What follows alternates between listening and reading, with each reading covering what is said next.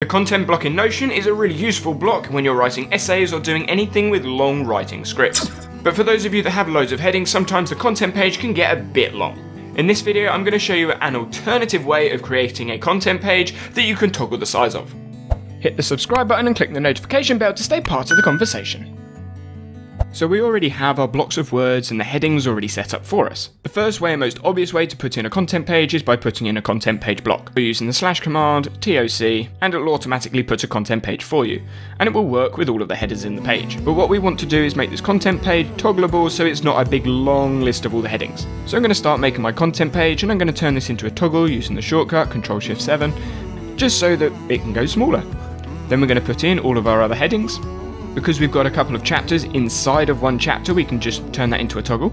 As you can see in the content page, conclusion is actually nested inside of chapter 5 because it's the wrong header setting. So I'm going to change conclusion from a heading 3 to a heading 2. Now the conclusion is the right heading title, the content page has actually changed, but for us that won't really make much of a difference whether it's a heading 1, 2 or 3. Now, just out of personal preference, I'm going to turn the other headers into bullet points just so it's not offset slightly because of the toggle. How we're actually going to do this is by copying the link to each heading and then pasting the link into our content page word by highlighting the text and pushing Ctrl+V to paste the link. Now when you click on the linked word, it will push you down to wherever you've linked it to. And we're just going to rinse and repeat for all of the headings that we've got.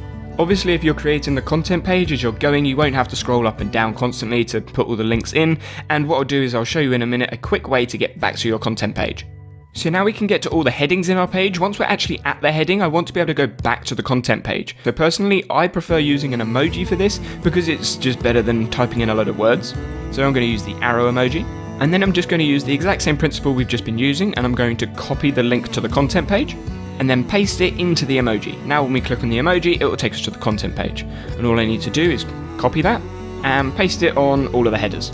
Obviously you can move around, decorate the content page and the rest of the page as much as you want and play around with all of the links, whether you're using emojis as links or whether you want to use all the headings and subheadings, put them into toggles. It's entirely up to you. That's what's so great about Notion.